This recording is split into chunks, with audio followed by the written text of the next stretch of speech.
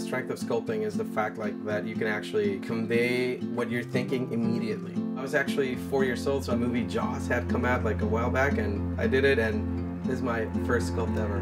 And ever since, I would practice every day. I think it was my junior year in high school when I was able to take a ceramics class. Miss Heffler, she told me you know what, you need to work for the toy industry. For the past 6 years, I started picking up 3D. The cool thing about 3D is that you can go back many steps, all the way to the beginning. In terms of traditional sculpting, being able to go back a few steps requires for you to basically start almost from scratch. But I don't mind it. With sculpting, you grab the whole thing and you can feel it tangibly. It's like an immediate reward, and that's all I'm looking for.